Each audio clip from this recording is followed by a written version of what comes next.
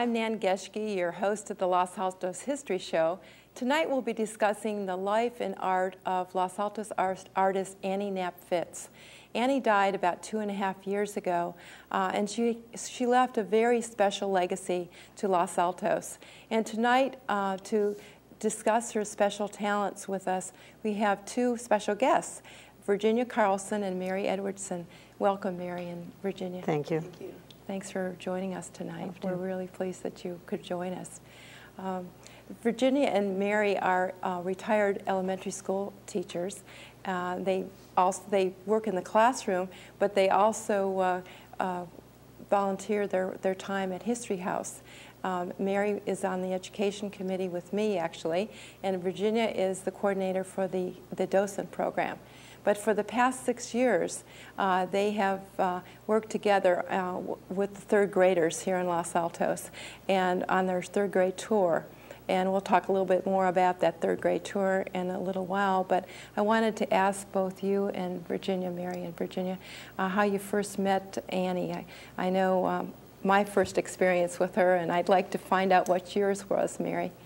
Well, it was in 1988 that I was researching the history, local history for the school district, and I went to the library and I found this wonderful book, Writing Back, Sketches by Annie Knapp Fitz of early Los Altos, Palo Alto, Mountain View.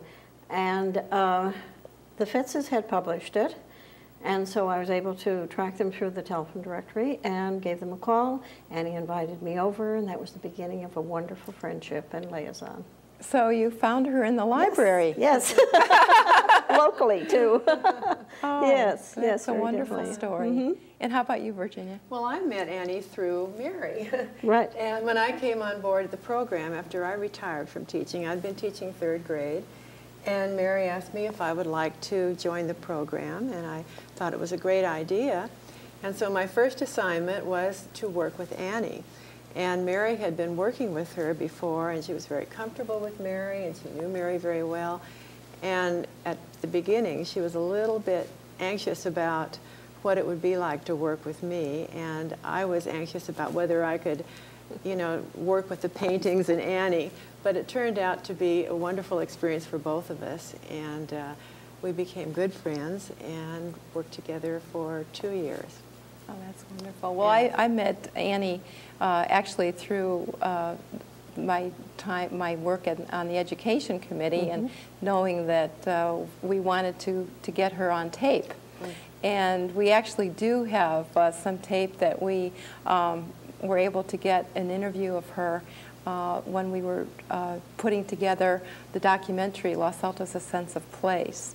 And Annie was such a special person with such a wonderful personality. And she had a gift for words and a way to tell stories. And I thought maybe to give our viewers a little preview of what Annie was like, we could sort of show that clip to kind of give you a feeling for Annie Knapp Fitz. So we can roll that clip now.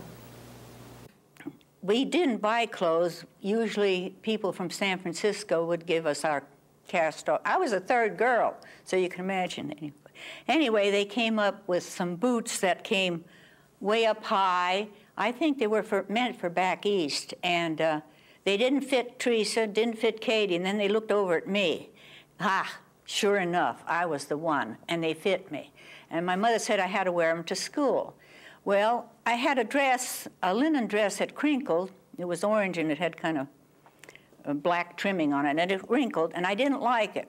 So I had a coat that was given to us, and it had a high fur, my little face, with a high fur collar, and it has, I liked the colors. They were kind of sort of in between fuzzy, like these colors, in a soft, they were kind of soft, not as bright as this.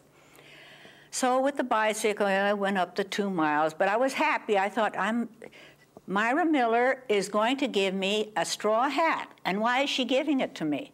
Because I used to take ink and do the girls' knees with Nellie Brinkley or somebody, or a fancy thing, and then they would move their knee and it would make a face. Well, she wanted to be first in line. So, okay, I promised her if she would give me that hat, I would let her be first.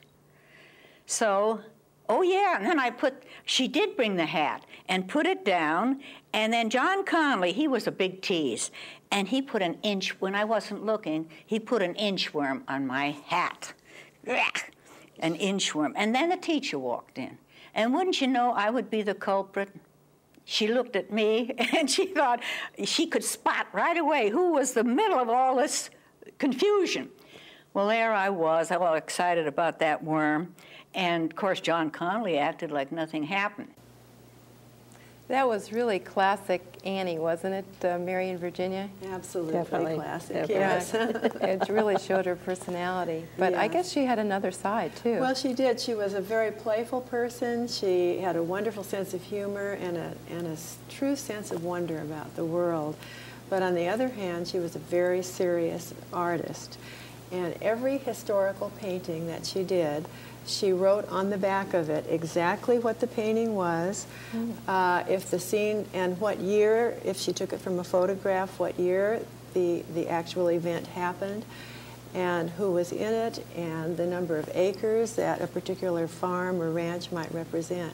So she knew at the time that she really wanted to save all this, and she was very, very thorough and did lots of research as well. So she did a lot of research. Yes, I've she heard did. that too, that she went to libraries and She talked to did. people and collected photographs. That's right. Yeah. What's so special about Annie's art to you, Mary? Well, I guess what's special to me is the reaction from the children and the people when they see it.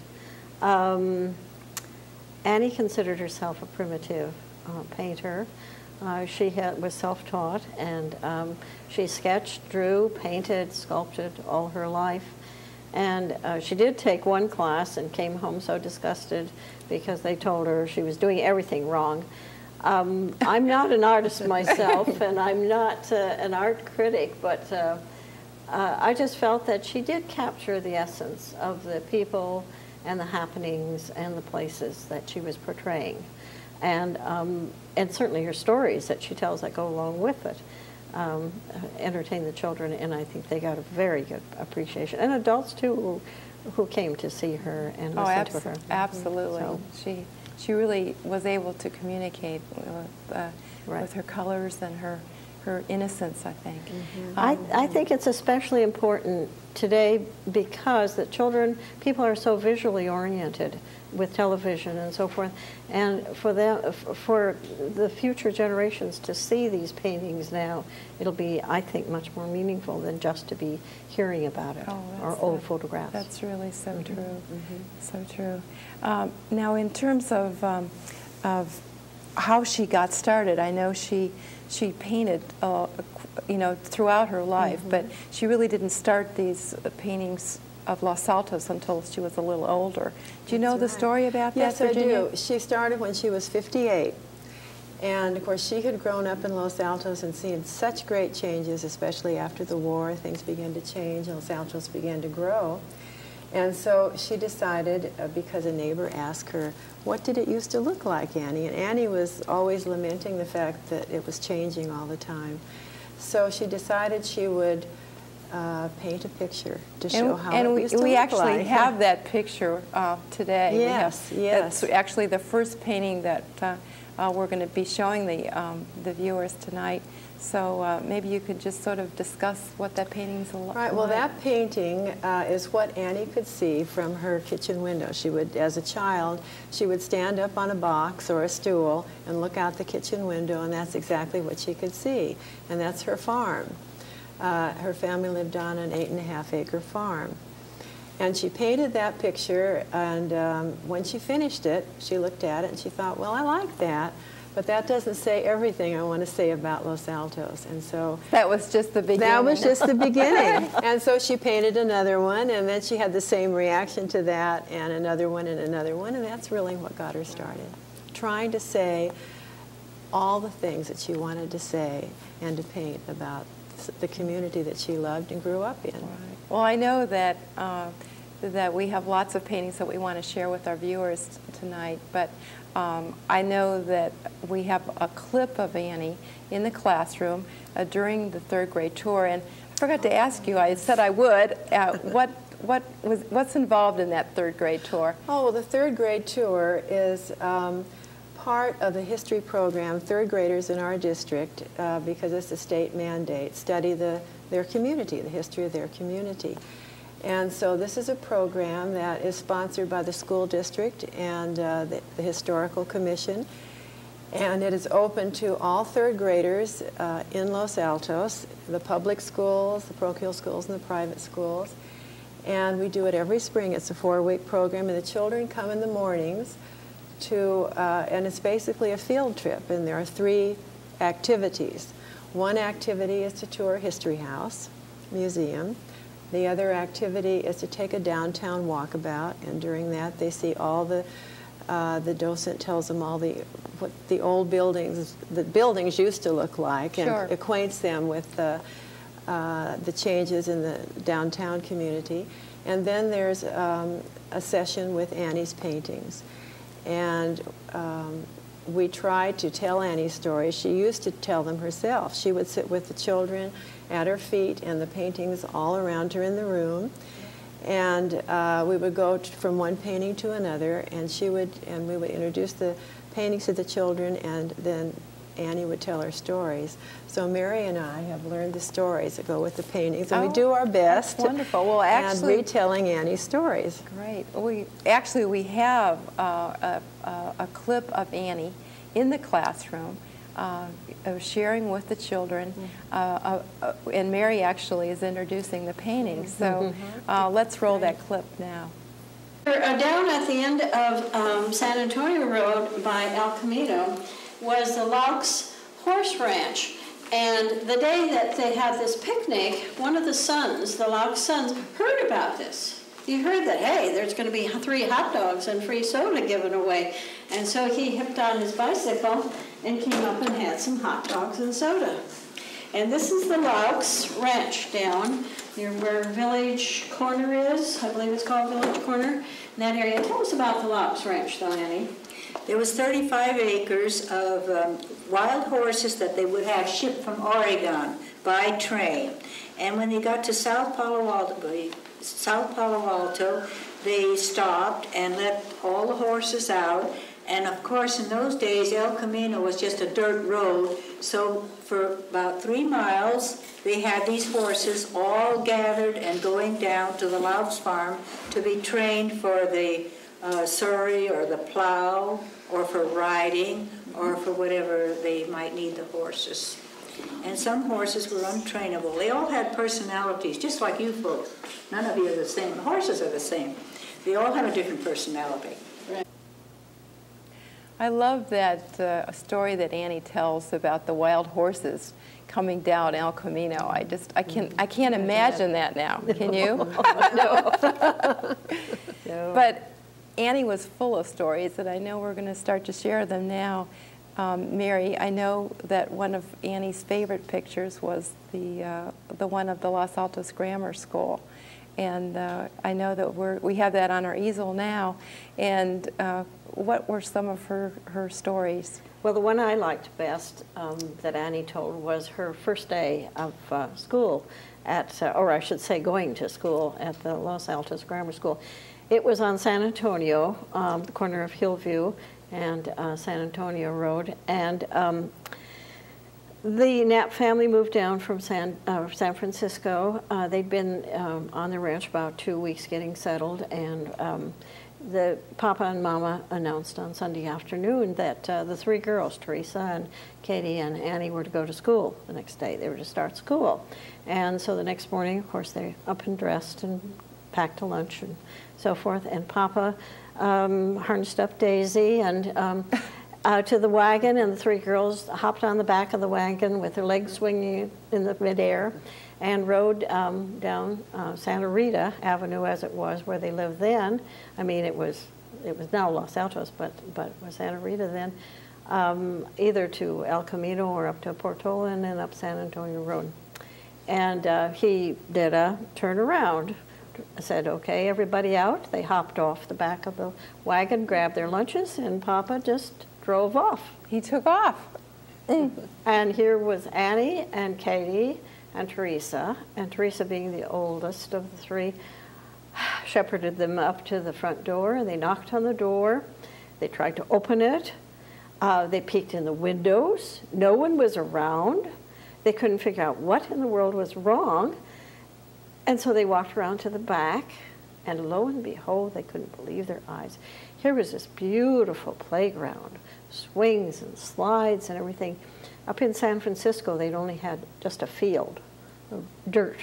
And Annie said, oh, they played and played until they became so hungry they sat down and ate their lunches and finally trundled off home in the middle of the day. Papa and Mama weren't so sure they believed what the girls told them. So the next morning, Papa took them back again to school, but this time he stopped and talked to Miss Shannon, the lady with the red hair in the painting, principal and teacher of the school. And she said, oh, Mr. Knapp, I'm sorry, she said. We didn't know we were going to have new children. We were all out, children and teachers, to a funeral. One of our teachers died, and we all attended the funeral. Oh, so that was quite a memorable beginning for Annie. First day of school to start with a funeral. Well, while we're putting our second painting up, Virginia, I know that Annie loved to talk about this painting that we're bringing up now of the playground. Right. That was one of her favorites also, I think. It was. Also one that was a favorite with the children. Wasn't that right? Yes, the children loved that painting. Why did they love it so much? Well, because they can relate to playgrounds. They love recess. And it was fun for them. We looked at that painting to find similarities and differences to their playgrounds today. And they could find lots of similarities. They could find boys playing ball in the background and girls playing jack and kids playing jump rope. But there were a couple of things that they really didn't understand. There's a very steep slide, for one. And then there was a teeter-totter, which looked very, very steep. You know, if you can see it goes way, way up. And they always wondered what that was. And then they wondered what that little red thing flying in the air was. Yes. Well, it turned out that if they looked really closely, they would usually guess that it was a child. And Annie painted her feelings into this a great deal, because to her, as a little child, her memories were seeing this enormous swing set and this very, very long slide. And then the experience of swinging, and you know, when you're pumping and pumping and pumping, and all of a sudden the swing goes bump, you know, and you think you might go over to the top. And I think that scary feeling is what you wanted to put into that, of the child just feeling like she's going over the top, the whee feeling. Yes. And the teeter-totter is something that we don't have anymore in our playgrounds, because they're too dangerous. Of course, they're very dangerous. And I guess that children were hurt, and they finally took very severely hurt on that particular teeter-totter, and they had to remove it. But those are the things the children like about the playground. And even the dog, who's there probably nibbling on somebody's lunch, is not an unusual experience for children today, because they have dogs that occasionally come on campuses. Little mascots. Or seagulls or something that peck at lunches. Seem to find their way into playgrounds, I know. Yes, that's true. they do. Well, I'm taken with this painting, too, because of the volume of the play set.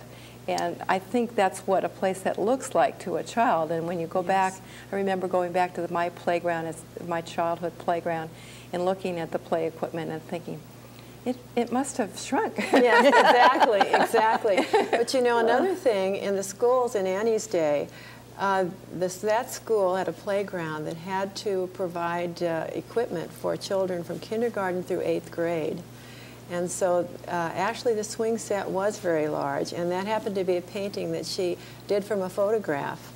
So, and even in the photograph, I've seen the photograph, and it looks very large in the photograph. Oh my. Well, as we're putting our third painting up on the easel, I know that Annie's early days, she talks about, I remember a story that she told about Nellie Rigouti, the cow. The cow, yes. Nellie Yes. Rigouti. Yes. Mm-hmm. And I remember that as being a very cute story of Annie's. But this next painting of Annie's home, Mary, I think is interesting because it's something that's kind of vanishing from the Los Altos landscape now, isn't it? Yeah, very definitely. You still see some tank houses, and usually that was one of the first structures, of course, that was built on the small ranches because they needed to have the water tank or some source of water for the irrigation. And many of the people could not afford more than just that one building, and so that provided a house for the family also. They lived below these gallons and gallons of water.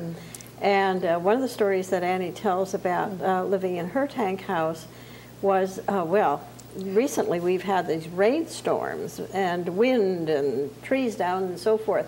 We haven't had the thunder and lightning that Annie says that they had one night. It was terrible, she said. They were all awake most of the night, Mama and Papa and the three girls. And finally, the next day, Papa was so relieved that not too much damage had happened to the ranch.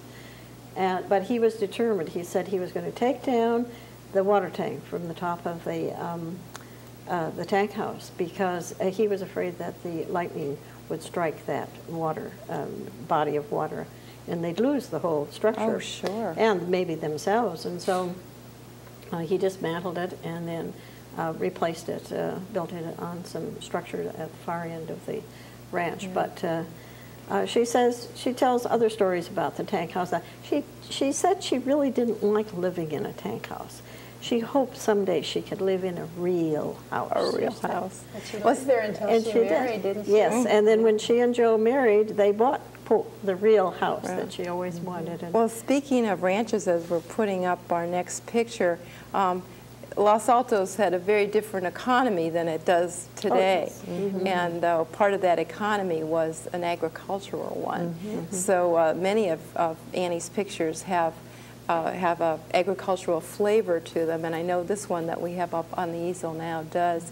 Would you want to talk about that, Virginia? Yes, it does. And I think the reason Annie wanted to paint this is because she wanted the children to know how Los Altos used to look. I mean, used to be a farming and agricultural community. And today it's so totally different from that when we show children this picture, it's hard for them to believe that Los Altos was covered with beautiful blossoming fruit trees every spring, and that people made their livings working their orchards. So this happened to be a particular 20-acre orchard, which was close to Annie's farm, and in it it shows the people working and cutting the apricots. Now, when they harvested the apricots, it was always in the summer, around 4th of July, and you could see that the apricots are all being picked by men because they had to get up on the tall fruit ladders, and that wasn't something the children could help with. And the men would carry the buckets of apricots over, and you can see two children sitting there on boxes watching the whole operation, and one of those, the girl, is Annie. She painted herself there. And she's watching, but they're not really able to participate at that age. It's all just kind of interesting. And then, of course, the apricots go in boxes, and then they're cut and put on trays and so on. So this was something that you had to be quite a bit older to help with. But it was a fascinating thing, and apricot orchards and prune orchards were the way of life. Were the way of life in Los Altos, absolutely. And many of the young people earned their summer extra monies by cutting cuts for their neighbors, and they were the workforce. When they got to be teenagers, they could do that. I even enlisted my children in the 70s to cut apricots, and we had 2 apricot trees. Well, as we're putting our last picture up on the easel, I know that the town, Mary, looked very different than it does now. Although we're lucky in Los Altos that we do have as many old buildings as we do on Main Street. But this picture of Main Street that we're bringing up now on our camera looked a little different than it does today, doesn't it? Well, I think it's hard for people to envision that Los Altos was really a Western railroad town. And when you think of that, why you think of the prairie and so forth and so on. But we had just a few buildings for a number of years. We had the Shout building, which is on the corner of 1st and, 2nd and Main. It's a 2-story building where the Eureka Bank is now. And that was actually the second building built. And then the Eschenbrucker Hardware was the first building that was built downtown. The vacant lot in between it, and on the painting you'll see a lot of vacant areas down the street. You'll see that there are curbs and there are sidewalks. They were pretty progressive in doing all that at that time. But it was very, very slow growing. The bank and the pharmacy and the library. They had the library in one bit, and of course the land office that was selling the lots. But it was sort of a sleepy. In fact, it had a nickname of Gopher Town because there were so many gophers, and obviously they were housed in those vacant lots. Los Altos was a slow-growing it was community. until the 40s and wartime and then after war. Well, I know in our time left, we have a very unusual bust on our coffee table tonight, and Annie, I know, was not only a painter, but she also was a sculptor, and I know this one was one of her particular favorites. Yes, Virginia, wasn't that it? is one. That happens to be Sarah Winchester, and it was one of Annie's favorites, and she called them her terracotta busts. She taught herself. She did take some lessons in sculpture, but she worked in. She fired them, but she didn't do any glazing, and she has some amazing sculptures of people that were very instrumental in the history of Los Altos, or the forming of the city. And Sarah Winchester. We're running out of time. This is usually the way it happens, and I'm sorry to have cut you off, Virginia, but we are so happy that we were able to share as much as we could tonight with our viewers. And I just wanted to mention that there is this book, Writing Back, Historical Sketches by Annie Knapp Fitz, available at History House. And we owe Annie Knapp Fitz a lot.